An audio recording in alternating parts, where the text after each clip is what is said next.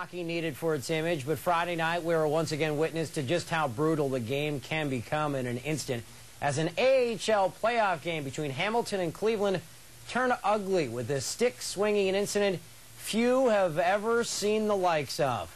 Just a horrible scene. It happened just in front of the Cleveland net. Garrett Stafford misses with a slash of his own.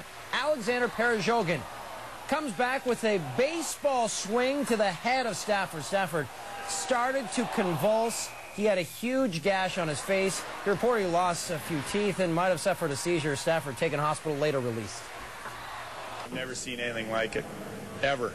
I mean, that makes the McSorley-Brashear thing look like Girl Scouts. I don't think this guy should ever play again in North America. That's a travesty. I mean, that's something they're trying to get out of the game like that, and I saw it on tape. Someone had it here on tape, and it's even worse on tape. Hamilton police sent an investigator to Cops Coliseum to look into the matter, but as of late Friday night, there was still no word on whether any charges would be laid.